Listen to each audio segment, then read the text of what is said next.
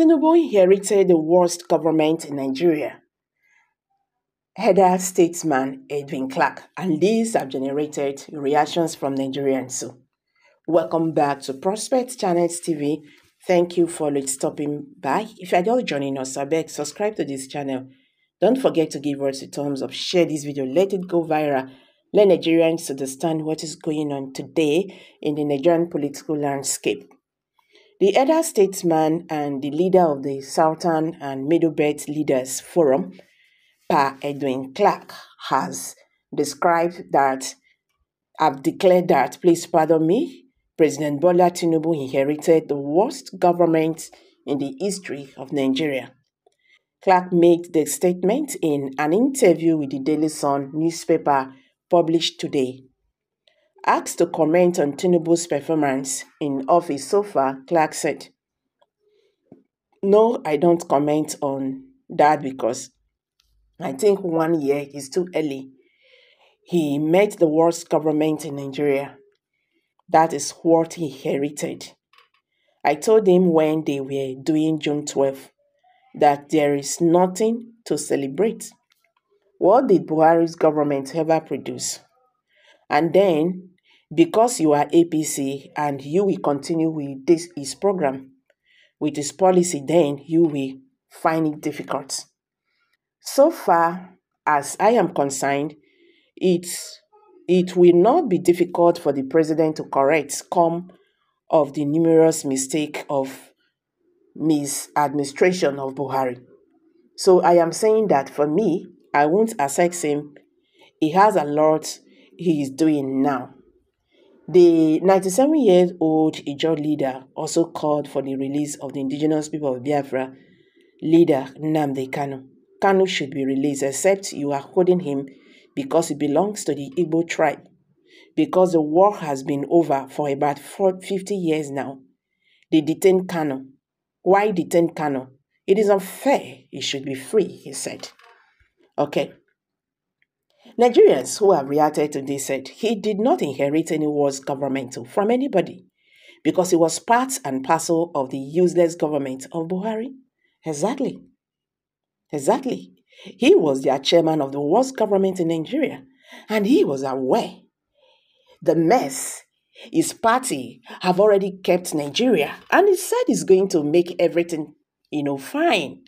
But I became scared when he said he's going to continue from where his predecessor stopped. I was afraid.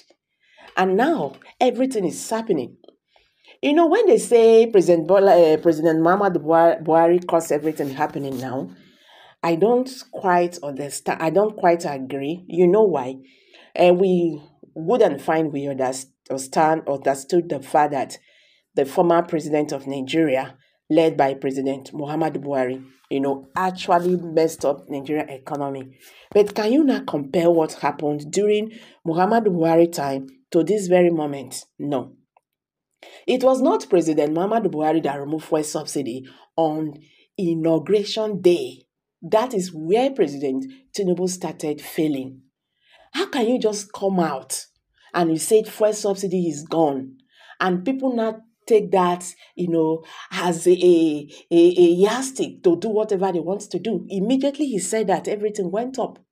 You said fuel subsidy is gone. There is no implementation on ground.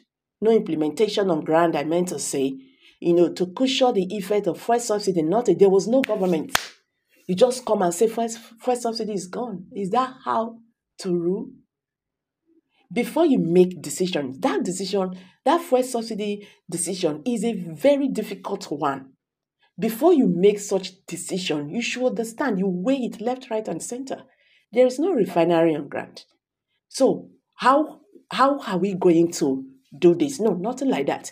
It was the only one man war at that very time. He said fuel subsidy is gone. So when people say Muhammad Buhari caused everything, I don't really take it. He himself was part of President Muhammad Buhari government. So he was aware of everything, which he said he's going to correct. So even this government complaining about President Muhammad Buhari government is a shameful thing to say, because it's a continuation. Why are you complaining? when you know everything? You said you are going to make things right. But right now, the situation has become worse. And now they are trying to push it back to President Muhammad Buhari and all that.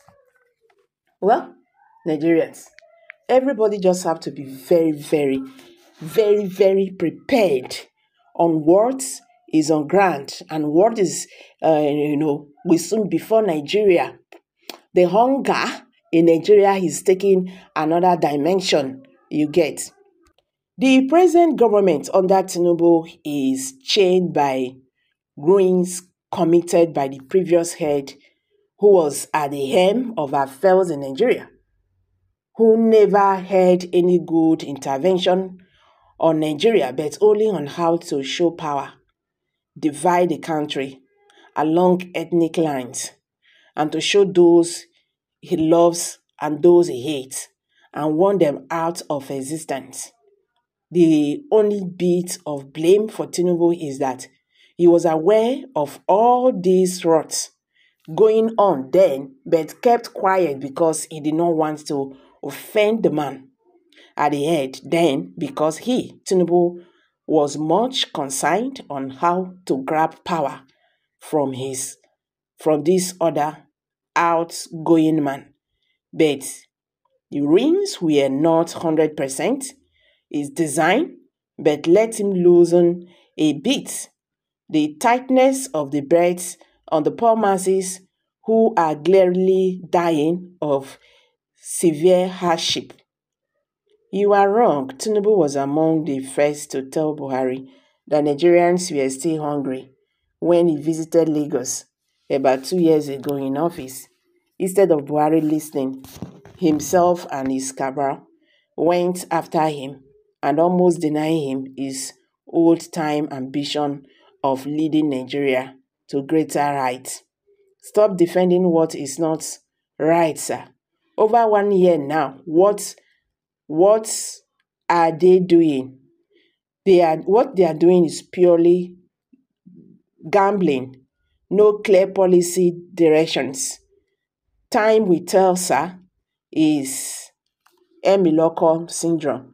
Okay, so guys, these are some reactions from Nigerians. So also but make we hear from you. Kindly drop your comments below the comment section. Don't forget to give us thumbs up, share this video, let it go viral. Thank you and bye for now.